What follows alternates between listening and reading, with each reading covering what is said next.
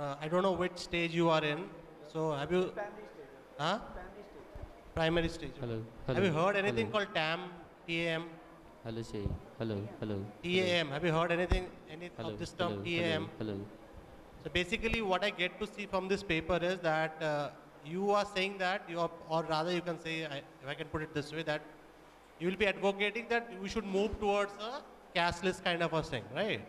Now, if you move towards a cashless kind of a mechanism, one thrust area which even the government is ensuring on is that of mobile money, right?